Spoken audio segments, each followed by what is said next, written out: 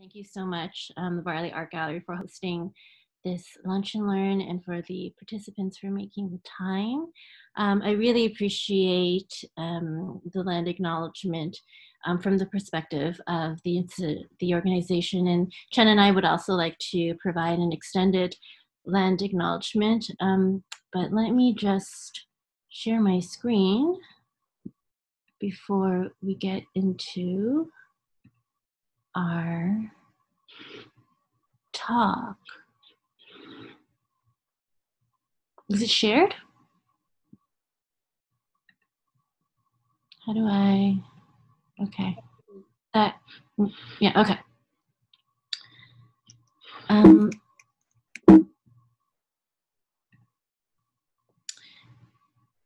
So over the past years, I've been working and thinking deeply about the dish with one spoon and how to uphold that contract as an individual in my own work and life, particularly as a Chinese settler on this land.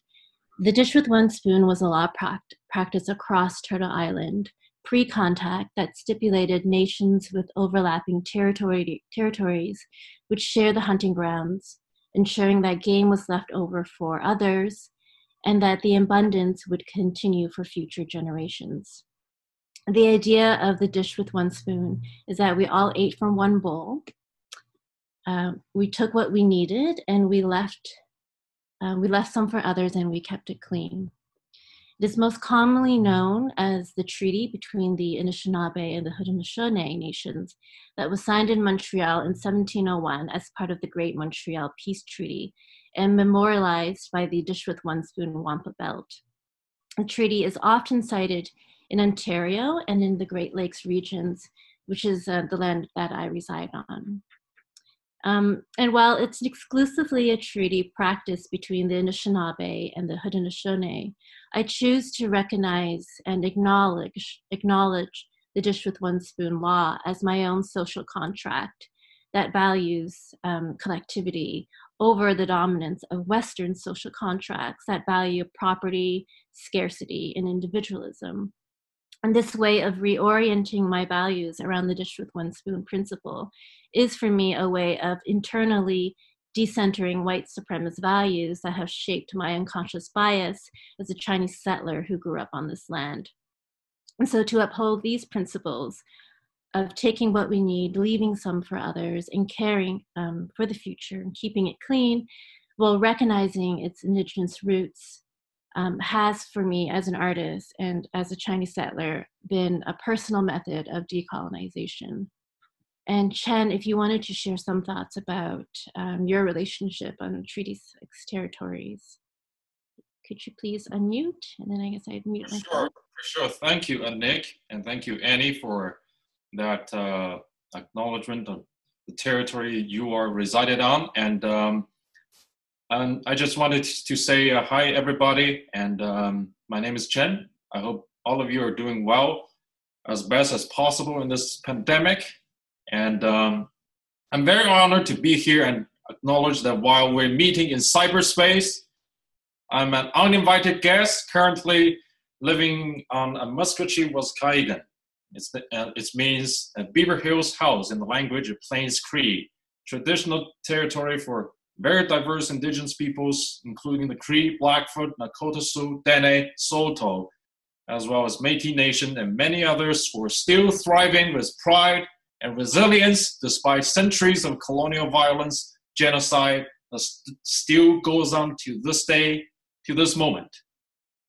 Like I mentioned, I'm an uninvited visitor to this land from China. I came to study in this land called Canada since 2014 without an invitation from its indigenous peoples. When I first landed here with my Canadian visa, I was put in a position to embrace the Canadian narrative that erased its darker history and ongoing reality of violence. I have to say that the learning process was and is still a struggle.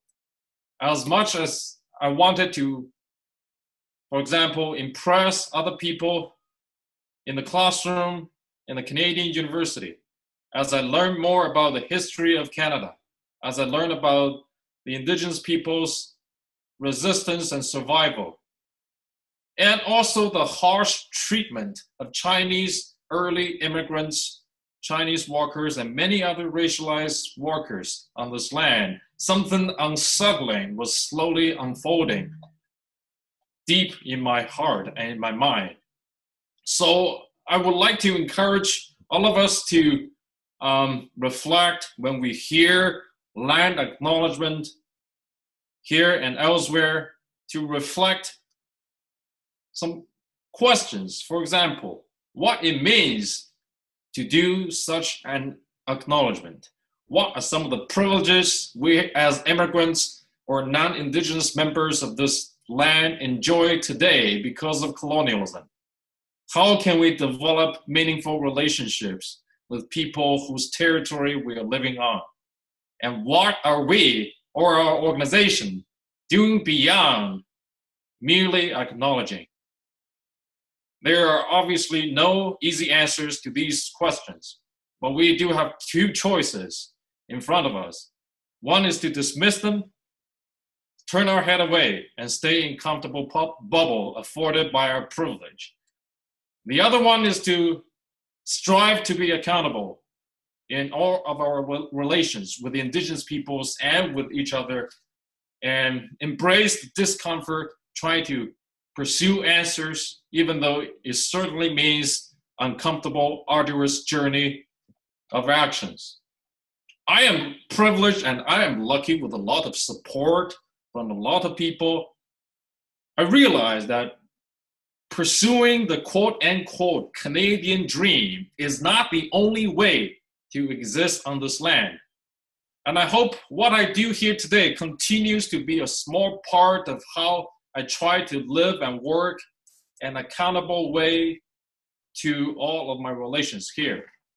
And we are still in a global pandemic where governments of the developed countries have built out big corporations, are living out countless workers, many of them people of color and immigrants in precarious conditions.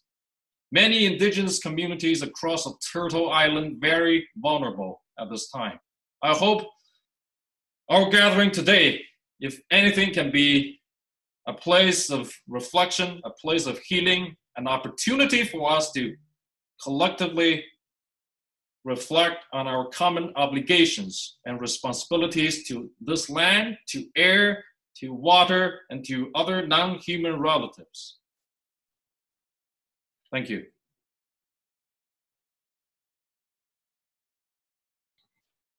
Thanks, Chen. I think it's quite important that we take a moment to understand, what land acknowledgement means in our personal lives as well. And so before I begin, I also want to make clear that this session is not a workshop on anti-Blackness or anti-Indigenous racism run by two Chinese people. There are a plethora of valuable resources and webinars that already exist and do that work much better than what Chen and I can do. Rather, in this session, I will share the process of reimagining my residency and role as the artist in response to this critical time of the pandemic and in Black Lives Matter movement. And Chen, my collaborator in the creation of a resource, will share his personal reflections of doing anti-racism work based out in Edmonton. And then if there will be some resources at the end of this workshop that is specific to those needs, those workshop needs. And so prior to the theme, how to be a Chinese ally, as Anik mentioned earlier, my residency at the Varley focused on the making of a Chinese home, where I had hoped to engage the local Chinese community in Markham about the identity politics felt in domestic spaces. Just before the closure, the residency launched with this exhibition here, called How to Make an Auspicious Home, which included traditional Chinese shadow boxes, artworks, and other objects hung in the home borrowed from local families. The show was the inaugural event in a series of future engagements and social gatherings, including Hot Pot and Mahjong, as mentioned earlier. But with the pandemic, the idea of social gathering would not only change my residency, but also how I thought about home. Following the death of Ahmaud Arbery, George Floyd, Breonna Taylor, and in Toronto, Regis Korchinski-Paquette, and the Critical Infrastructure Defense Act against the Wet'suwet'en protesters, my interest in identity politics and the concept of physical presence in my work dramatically changed. As thousands went against the prohibition of social gathering to protest on the streets, risking their own lives to demand en masse defunding the police and the RCMP. The streets as the public sphere was, as Hannah Arendt theorized, the space of political activities. However, the sense of political unrest felt through a heightened attentiveness to social media in a time of pandemic was intimately felt in the spaces of sheltering. And the desire to gather was sublimated with the desire to do something, with what could be done at home. So the central question, however, was what can be done? And the Asian community quickly responded to the question, what can we do? How can we help? And most importantly, what does allyship look like in this time of the Black Lives Matter movement? The question centered almost immediately to the problem of Asian complicity and white adjacency to white supremacy, exemplified in the media by Tua Tao, the Asian American officer who stood by and did nothing while his white colleagues killed George Floyd. And in his Times article, author Viet Thanh Nguyen described the issue of Tao's complicity as a symptom of model minority. And I wonder if I can move this, if you guys can see that quote there. And he says, quote unquote, while the life of a Hmong American police officer descended from refugees is different from that of a stereotypical model minority Chinese American engineer or a Vietnamese American writer like me, the moral choices remain the same: solidarity or complicity, rise against abuse of powers, or stand with our back turned to the abuse of power. If we as Asian Americans choose the latter, we are indeed the model minority, and we deserve both its privileges and its perils.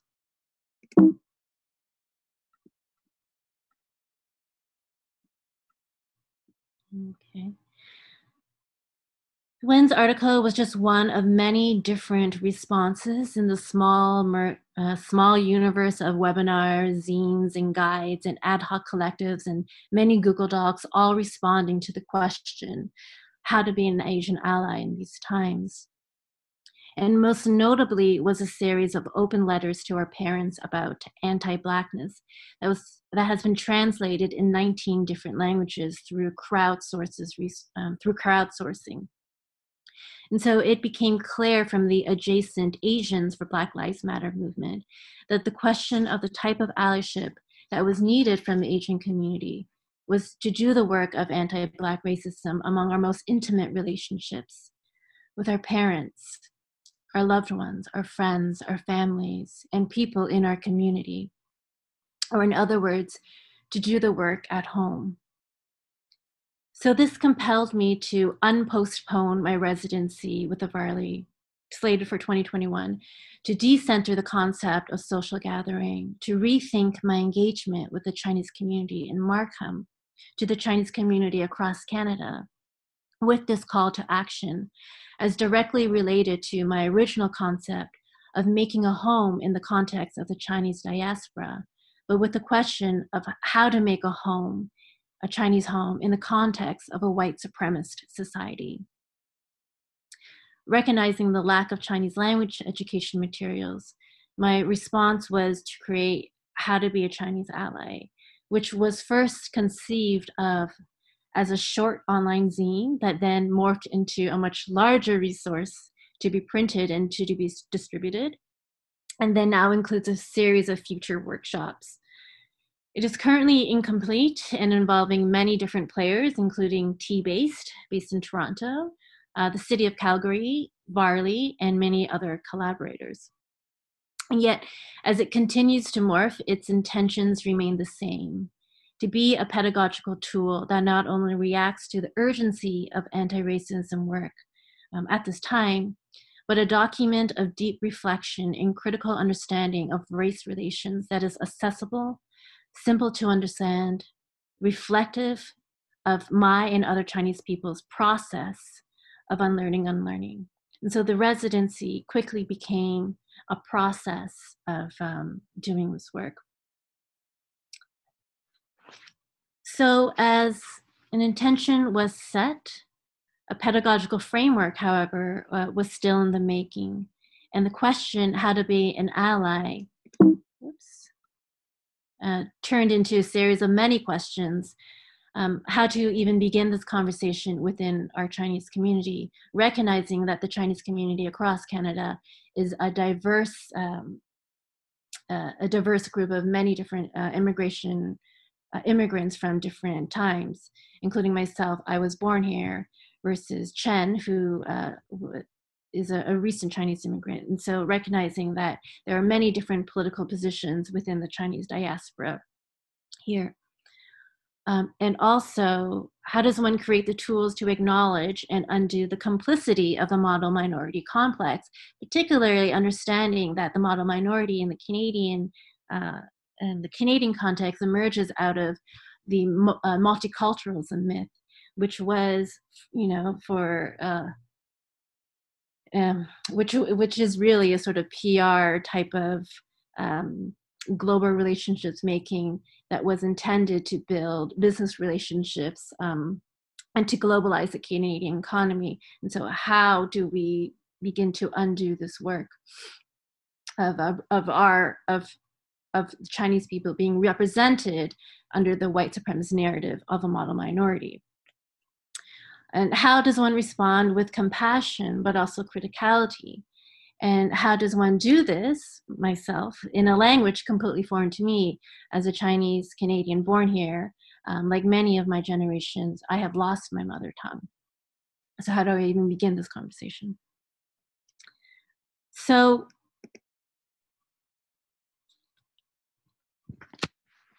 lots of questions were asked.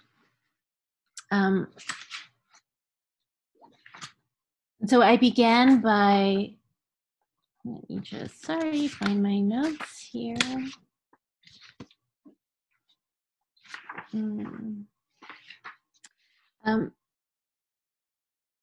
So lots of questions were asked. And so I began by really talking to my friends and seeing who are also artists, and seeing what my friends were doing, and returning to the question of how to make a home in a white supremacist society. And my attention immediately turned to my friend Fiona Ray Clark, who is a multidisciplinary artist, former lawyer, who works quite intimately with Black youth through a theater project called Intergenerational, where her and her collaborators create these verbatim plays through the lens of Afrofuturism, and using conversations between Black youth and Black elders.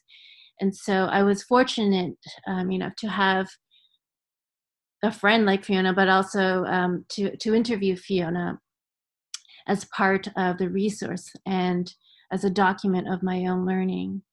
And I just wonder if we have some time. It's 1:30. Okay, so I would like to show a clip, but I don't have time for the longer clip. So I'll just share this excerpt of our conversation where I ask Fiona about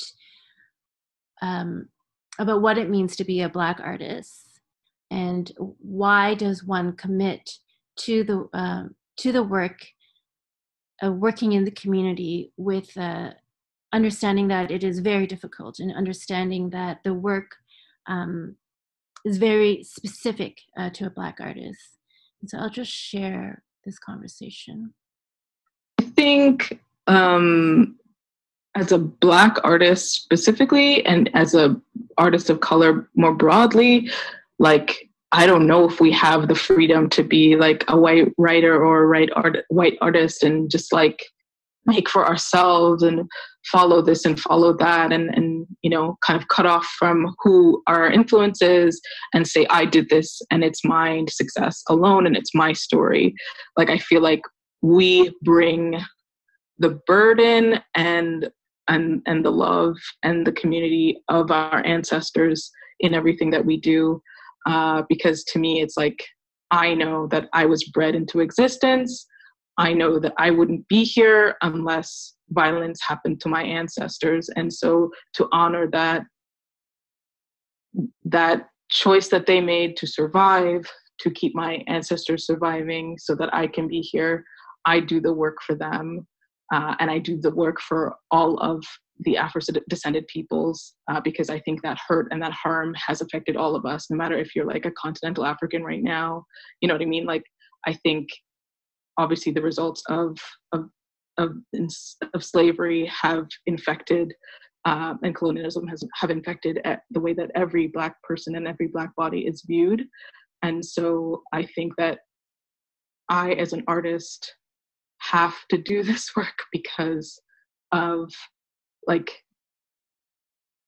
if I don't, like, I think that white folks and even other communities of color will continue to diminish my humanity and my husband's humanity and my, if I have kids, future kids' humanity, and my family and my friends. And, you know, so like, I think it's a humanizing practice to make work and as a Black artist. And like, yeah, I think if a certain lens of work keeps occurring and it being allowed to be made without question, without our input, we're going to keep dying. And we might keep dying anyway, but at least, like Zora Neale Hurston says, if you're quiet about your suffering, they'll say that you enjoyed it, right? They'll kill you and say you enjoyed it. So you have to make that noise, even if it's going into the ether, and hope maybe one day it'll be rediscovered. Because we can't stay silent. We can't afford to. Like, it's life or death. Yeah, it's such a unique passion being a Black artist. Like, I feel like no other like artists of color even, or even a white artist, can ever experience. Like, it's so interesting because when we talk about survival, we talk about basic material needs, but like, your art practice is also like this, like, critical survival tool. Okay, so learning from Fiona's practice as a strategy of survival was also a critique about representation, and how representation of race, specifically of Black life, is directly related to the violence of police brutality. And so I begin to shape a pedagogical framework by thinking about the history of yellow peril propaganda during the Chinese exclusionary period of the early 20th century as a parallel for the Chinese community to gain a critical lens of how white supremacy works in the public sphere to represent race. And so here are two examples of images by the Bulletin, the one on the left, which is an Australian publication from 1886, and another by the Saturday Sunset, based in Vancouver, published in 1907. Racism was a time of blatant anti-Chinese sentiment maintained and manufactured by the daily dissemination of propaganda to the illiterate mass. The images, oh no, is that, okay. The images permeated the public sphere to such a degree of normalcy that it continues to be part of the white imagination of the Chinese race, as the recent violence in COVID has demonstrated. These cartoons played a critical role in the anti-Chinese immigration campaigns and the passing of the Chinese Exclusion Act in 1923. While the yellow peril cartoons of the 20th century are denounced as racist in retrospect, the Black community continues to be represented under white supremacist narratives today. A clear example are two photographs published by news outlets capturing the aftermath of Hurricane Katrina. In the first, we see a Black youth wading through water, clutching a case of soda and a garbage bag. And in the caption, you can see it saying, describing him as looting a grocery store, while in the second photo, we see a white couple in a very similar situation with the caption reading, finding bread and soda from a local store. The violence of representing Black youth as thugs is directly linked to the violence Black people experience at the hands of the police, in which the presumption of criminality exists before it can be proven otherwise, and often, as the murdering of Black lives by police shows, proof of otherwise is sometimes not even granted. And so this connection between the representation of Blackness and police violence has a history that traces back to the period of slavery. And in her book, Policing Black Lives, Robin Maynard describes this contemporary presumption of criminality as linked to a history of runaway slave ads. In the book, she says, public association between Blackness and crime can be traced back to runaway slave advertisements dating back to the 17th century, in which self-liberated Blacks were portrayed as thieves and criminals. All free and enslaved people were subject to the surveillance of a larger white community and law enforcement officials who together scrutinized the presence of Black bodies in public spaces as possible criminal runaways. After slavery's abolition, the association between Blackness and crime served important political, social, economic, and cultural functions in maintaining the racial order and the ongoing surveillance of policing Blackness, were quintessential in the late 19th century and early 20th centuries in Canada. These associations with Blackness today, well articulated through a slightly different language, like thugs and gangsters, remain markedly unchanged. End quote. And so continuing to do this work, I realized that my perspective as an artist was not enough, and that I needed to reach out to first a Chinese-speaking collaborator who can do the translation work for me, and that's how I met Chen. And Chen, I'm very grateful for my collaboration with Chen, because we come from very different, we have very different diasporic backgrounds. Like I mentioned earlier, I was born and raised here, and Chen, who works out in Edmonton and is studying, doing a PhD in the intersection of sports and race has a PhD and is doing a fellowship at the University of Alberta, doing your research, and he'll talk more about it. But what I find really valuable about our collaboration is that Chen has challenged me to think about the different types of Chinese positionalities and the different types of readerships and engagements that has made the resource guide or the resource a complete, complicated, multi-voiced initiative. And so with that, I'll pass it over to Chen, and I think you'll have to direct me in the changing of slides. Thank you, Annie, and for a very kind word. And yeah, if you don't mind, you can move to the next slide, please. So yeah, I think as Annie rightly mentioned, the Chinese communities living in Canada is very, very, very diverse. And me and Annie, the two of us, with our family history, our individual experience are very, very different. So I'm very grateful of having the opportunity to know and learn from many other Chinese diaspora folks, compatriots, and brothers and sisters as I continue to live on this land. And I'm grateful for that. So I think today, if I'm going to use my time, I'm going to just share a little bit about what makes me wanting to do this work, and what are some of the underlying forces that situate myself today to do this work. As I say, there's no other way. It has to be this way. And I want everybody to maybe look at the three keywords here that I put I mentioned unlearn, according to a dictionary definition, is to make effort to forget your usual way of doing something so that you can learn a new and sometimes better way. And second word is a little bit complicated. It's called distanciation. It's a process of producing emotional estrangement and alienation. So last one is relational accountability. Cree scholar Sean Wilson defined it as, in the community context, when people demonstrate respect, reciprocity, and responsibility, that is to be relationally accountable. So when I say unlearn, I'm talking about how I have to drop and forget some of the things I learned in the past and find another way, alternative ways of making sense of the reality that's unfolding in front of my very eyes.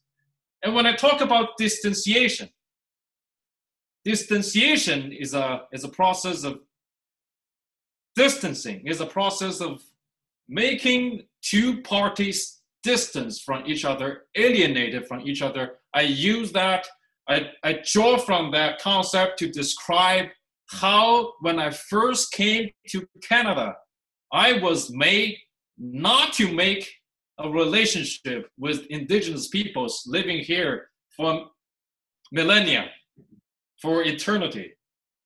So I repeat again, distanciation, I use it to describe how I was prevented from making meaningful relationship with Indigenous peoples here in so-called Canada. And lastly, relational accountability is something that I feel like I need to uphold as someone living on this land, is to be reciprocal, to be respectful, and share the responsibility as someone who is cultivated by its land, its water, its people. So yeah, keep all those three concepts in mind, and we will move to the next slide, please. That's the last words you'll see. As we can see, the four pictures here, they represent some of the earliest images I have when I consider coming to study in Canada. First one is the beautiful Rocky Mountains. And it's the beautiful, in fact, the first national park I went to was called Jasper National Park. And second picture on the right, we consider Canadian higher education provides world-class education, and it also provides potential opportunities for all students around the world for possible immigration opportunities. And as Annie already mentioned, Canada is proud of its multiculturalism. And for people who are living outside Canada, it's very easy to think, oh, it's a place where different people of different skin color, different racial and ethnic background, they live in harmony. So there's no problem for me to go there and join that bigger, harmonious collection. And last one is a welcoming image of the university. And as we came onto the campus, as I became an international student in a Canadian university, I sort of felt welcome, and I feel like me as a person of color contributed to its quote-unquote diversity. That's a good thing, isn't it? Yeah, so we can move to the next. We'll come back to these images later.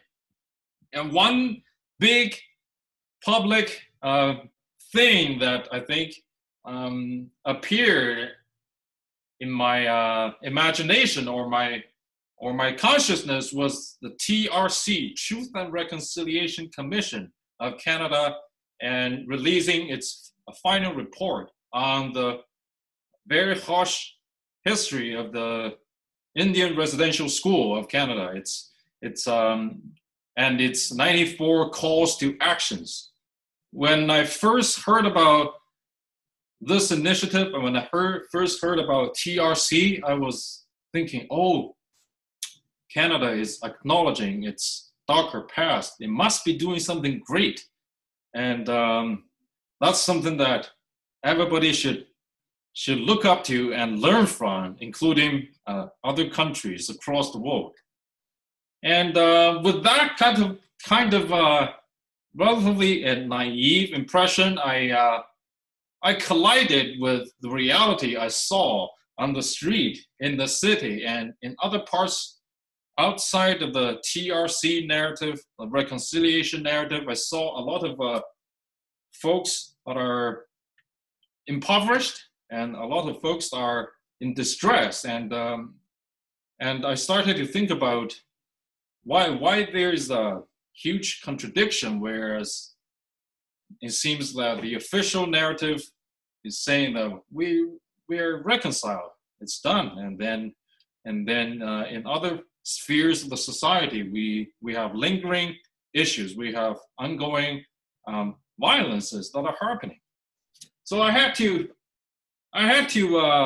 do some self-study. I had to try to look for answers, but apparently those answers are not easy to get as somebody who's coming from other countries, and you don't really want to talk to your white Canadian friends about something that may make them upset. So I had to just go to some public events myself. So for example, if you look at the picture at the bottom right corner is an event happening in 2016 at the university where I attended. So its title is including the word indigenizing the academy. One of the 3 commissioners of the commission came to talk about how we need to move forward and build good relations in the university. All that's good until one moment I heard one student came up to the stage and asked, why are we, what is indigenizing the academy if I can't see any word in my language, in my indigenous language on this campus? What are we doing if we're indigenizing the academy? I feel like at the moment I was kind of deeply struck. I feel like if I am a speaker that use English as his second language, I feel struggling in the university. How hard, how difficult would it be for someone to attend university but experiencing daily erasure of their culture and their language, and have to learn other people's way of thinking? So that was an important moment for me to reflect, and even looking back on my own stay, my own pathway as a student here. I was asking myself what I was doing here. Shouldn't my place be an opportunity for some students from the local indigenous community? If you can move on, Annie, please. And then I think very important moment was 2017, when Canada was celebrating its 150th anniversary. We on the street, we saw posters like this. I was really unsettled when I encountered such description of the celebration. And then I had to think about how can I learn better? How can I make sense of all of this? And because I came to pursue my PhD in sport-related studies, I'm thinking maybe I can learn a little bit about what all these means by putting myself in a sport event that was organized by indigenous peoples. And here came the opportunity that in 2017, several First Nations communities in Alberta hosted the second World Indigenous Nations Games. So Annie, if you can play one of the clips. Do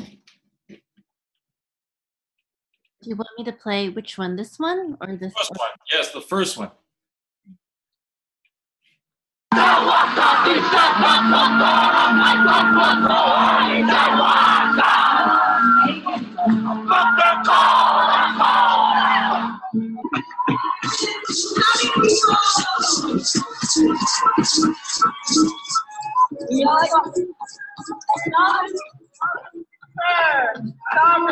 That number.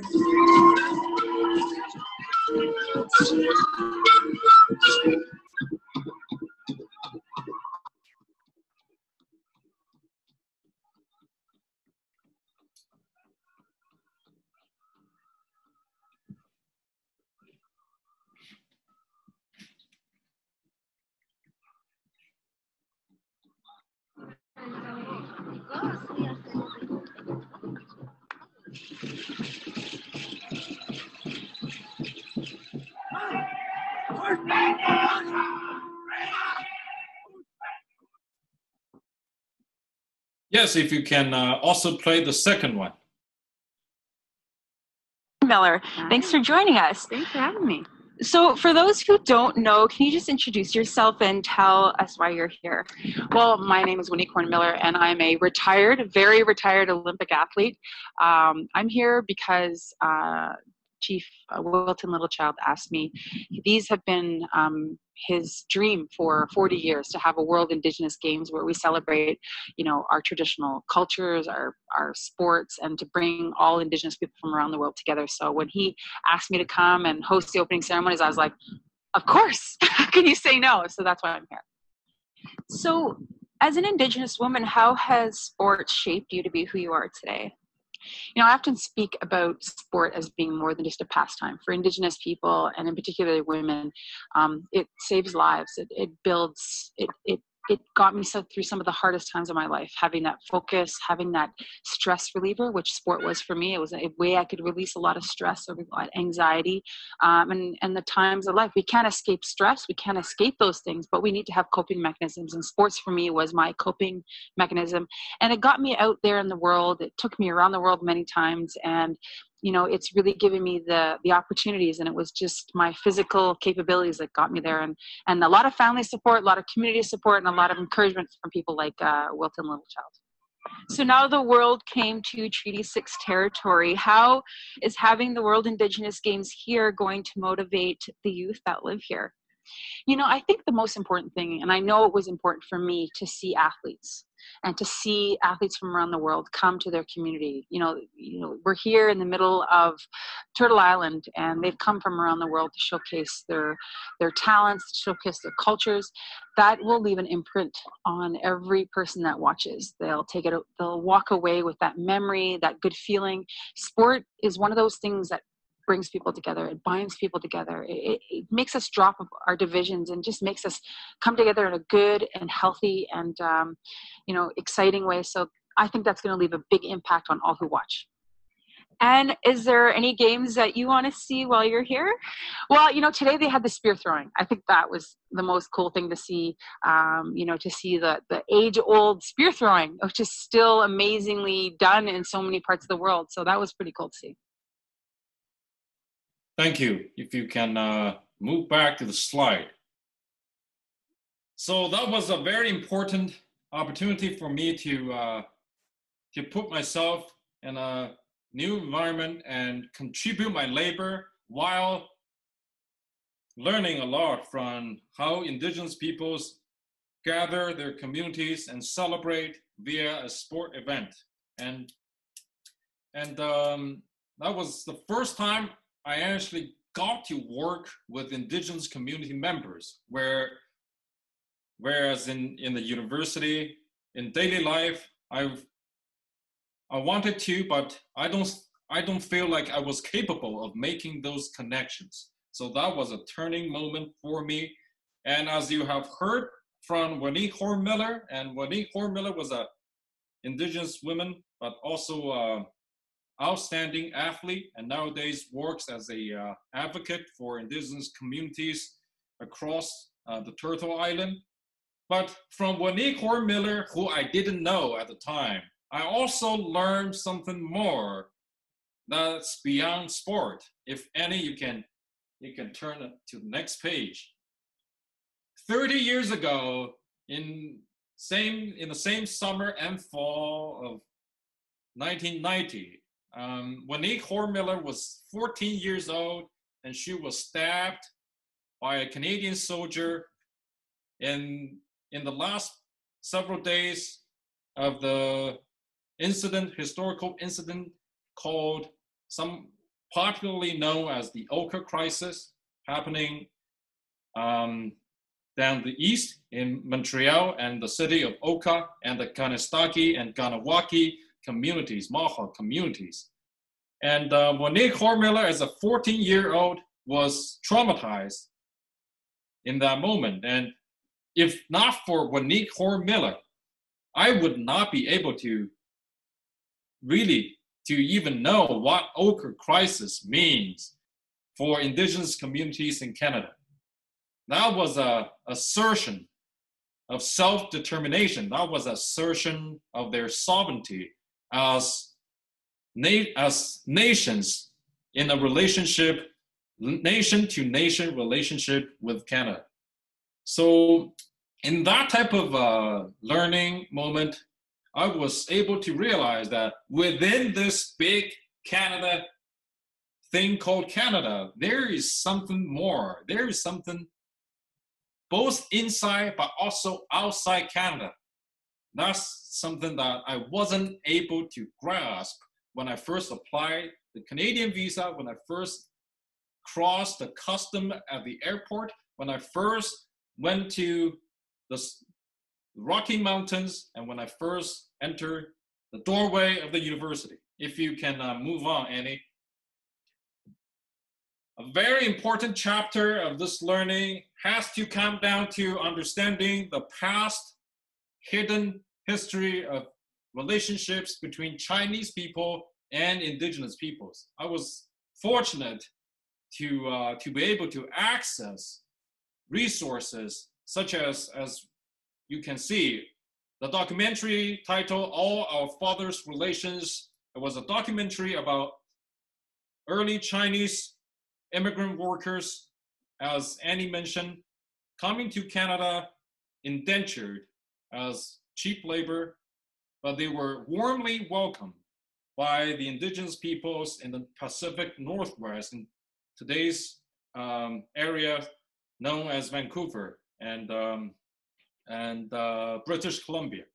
So being able to access the hidden history of already existing relationship between Chinese and indigenous communities further elevates my awareness that why these things are not taught to me. Why hasn't anybody talked to me about this when I first got here?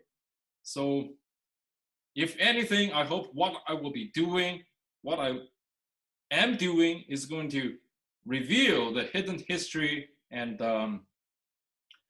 yes, help make those history more explicit, more visible. If you can go to the next one.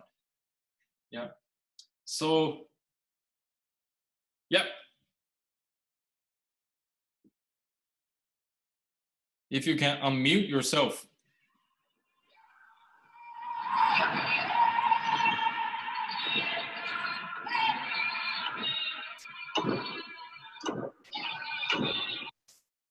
So the short clip you have just watched was a clip videotaped in December 2018 when a team of Chinese female hockey players came down to Enoch Cree Nation just outside the city of Edmonton.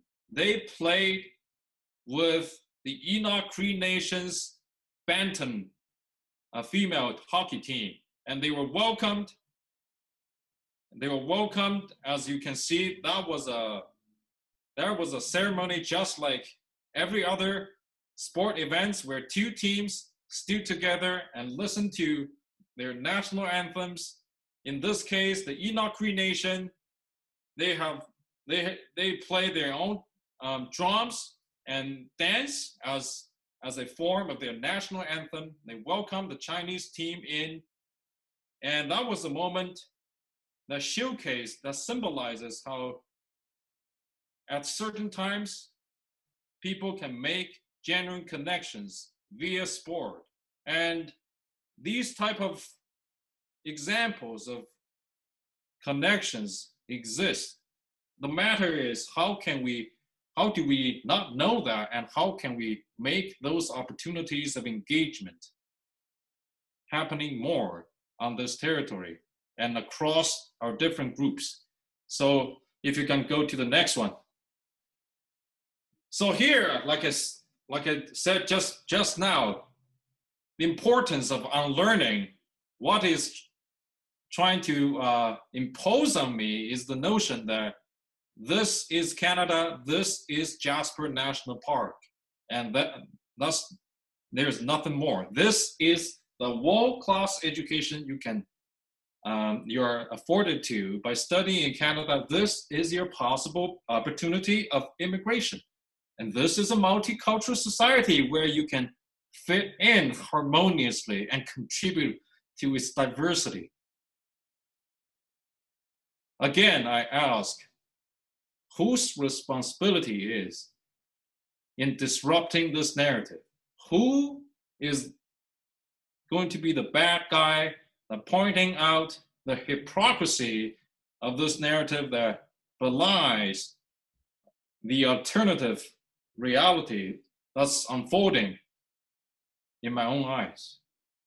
So with that, if you can go to the next one, I think some important questions that keeps me or guiding me in my work is to ask, what are the violent conditions that made my visit, study, and residence here possible in the first place? What has prevented me from being in relation with Indigenous peoples and other dispossessed communities? And how can I strive to be more relationally accountable as someone living on this land? As Chinese people, Chinese culture educated us about the importance of being moral, being accountable. The words of Dao and Yi, I think it's obviously relevant in this context. As we are moving to other people's territory, as guests, as visitors, what kind of guests and visitors do we want to be? What kind of existence do we want to have on this land? And these are just my personal reflections derived from my own observations and experiences. And like I said, I am a highly privileged person to be able to access so many opportunities of learning that may be otherwise unavailable to a lot of people, a lot of students, international students coming here. So if I can do something to change that, I'm happy. I'm happy to, and I think that's my obligation. Thank you. Thank you, Chen, for sharing. I think it's really interesting to hear our very different questions that we bring into thinking about, oh, the host has asked you to start your video. Oops, okay. Thinking about what Chinese allyship means in the very different subject positions that we hold. And so as promised, here are a list of other sources for that you can continue this conversation with. And I'm sorry that we are a little bit over time, but if there are any questions, I guess now is the time that we can open that up. Or what do you think, Anik? Should we do questions, or should we just? Yeah, maybe why don't you, to kind of, I'll start, ask you a question of about the guide and how you mentioned how it's taken different forms and different different kind of contexts. But I'm really interested to know how you create a reference material for such a diverse community within the Chinese community, within multiple generations of people and of immigration, waves of immigration. So can you talk a bit about that? Yeah, I think that was one of the biggest challenges in looking at the resources that were already made available, like the open letters, recognizing that, okay, well, the readership that is targeted is closer to my generation, like my aunt, the aunties and uncles, and like the sort of older generation of Chinese immigrants, and recognizing that actually this work needs to be done with my Chinese peers and other the rising conservatism in the Chinese community that is of my generation as well. And so recognizing that my perspective was quite limited, I reached out to Chen and to other collaborators, and also to think about including interviews with Fiona Ray Clark and other artists and other contemporaries to provide a sort of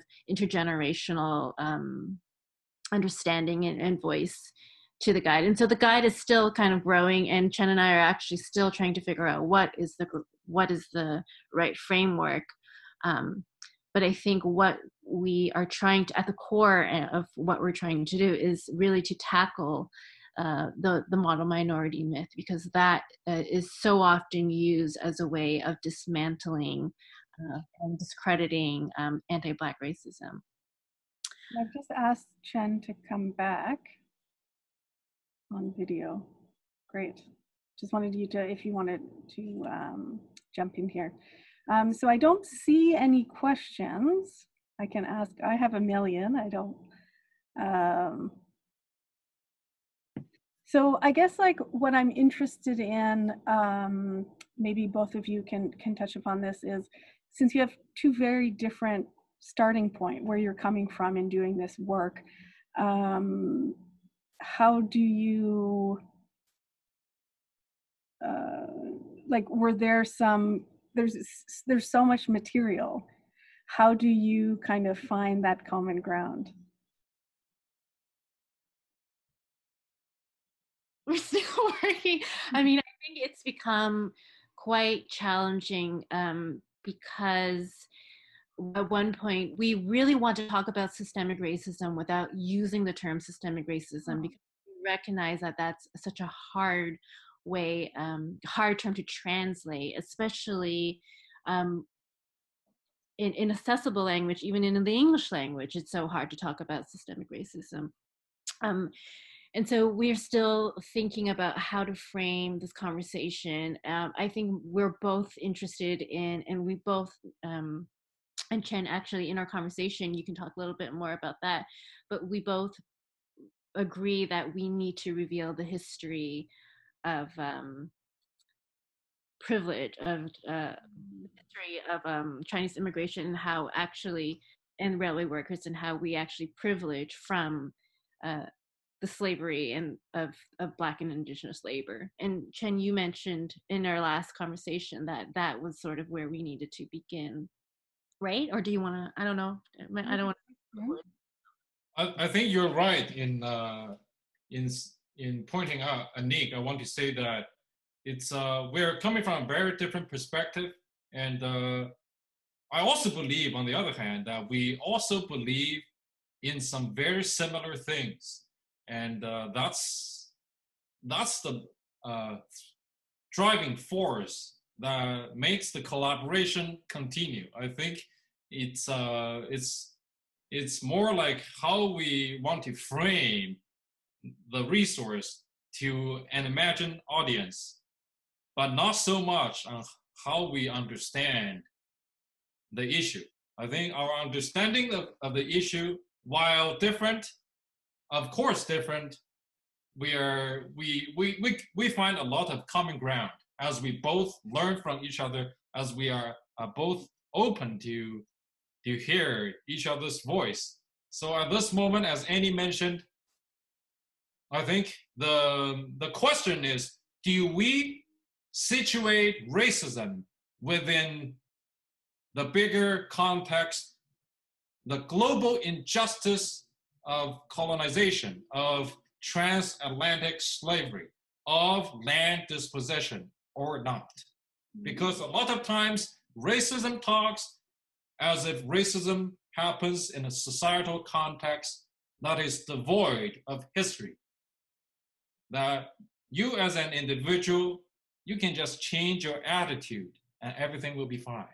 So I think our latest discussion was that maybe we need to go beyond that and really foreground the issue of racism within the bigger macro level injustice that renders individuals becoming racist. I personally think that that's the approach that we need to take, and understanding that people are not born to be racist. It's the societal forces that put people in a situation where, you know, you have to somehow guard your own interest, and then you become racist. So I think that's what I am at, where I'm at right now. So there is a question that dovetails really great into this idea of systemic racism, but specifically Heather is asking, she has a couple questions, but she's asking how the idea or the concept of model minority myth, what's the relationship between that and anti-Black and anti-Indigenous racism? Mm-hmm. Mm-hmm. Yeah, and I think one of the key things that compelled this creating of this resource was that many of the resources that are available were written in the context of American, in the American model minority myth. And there is a slight difference, and I would say, and Ellen Wu wrote this really amazing text, and the name of the book escapes me now, but she basically traces the history of how model minority was manufactured in the United States during the Cold War as a sort of neoliberal PR campaign, again, with the intentions of showing that American diversity was cool, and that we know how to, and that Americans can handle the different racial relationships, and so therefore let's and with the desire to create these global relationships. So it was the model minority went hand in hand with this neoliberal globalization of American markets. And so the difference, I would say, would be strategy. And so Canada did follow suit, as it often does with the United States. And I would say the most prevalent, transparent strategy they used was the Multicultural Act in 1985. That was basically, there's lots of great scholarly articles about how that act is used as a type of race management, and how model minority emerges from that control of race relationships. And so the multicultural acts, it's Canadian multiculturalism is all about the mosaic, and that we're able to maintain these cultural identities and also thrive. And so again, that was a sort of PR campaign to build relationships and attract international businesses under the pretense that Canada is a cosmopolitan, diverse country. And so much work had to go,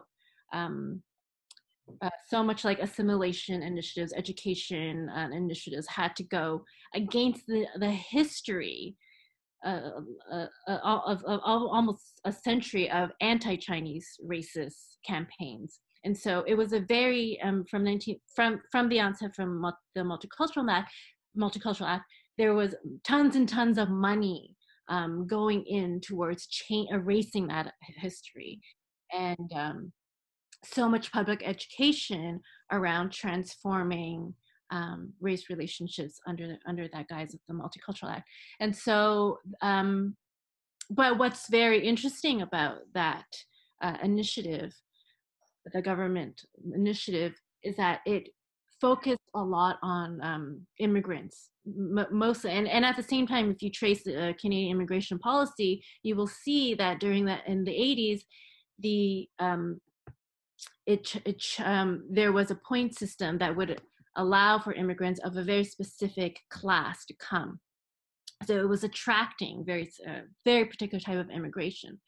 And so it was really intended to attract a type of immigrant.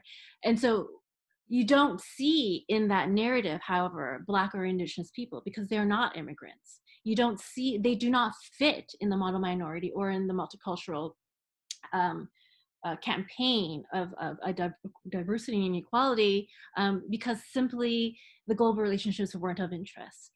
And so again, this is a manufacturing of centering white supremacist narratives and race relations. And so that's sort of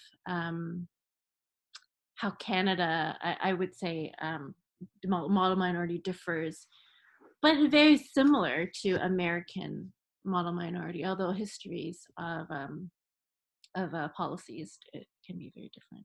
I don't know if that answers the question. I just sort of I think definitely, and I think we could be talking about this for a long time, but I'm mindful of the time. It's 2:15, so I think we're going to wrap it there, unless either Annie or Chen have some last words that they want to say. If not, yeah. So we look forward to seeing their project come to fruition sometimes this fall, fingers crossed.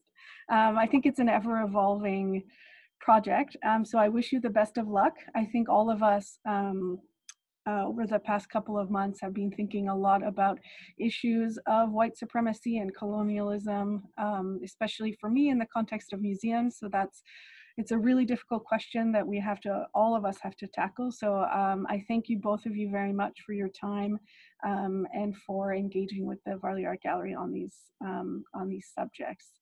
So thank you very much. I just want to remind everyone that the Varley is reopening after being closed since mid-March. We're opening on Saturday, and information on how to visit, timed entry, and we're open both by timed entry and by appointment, is on our website.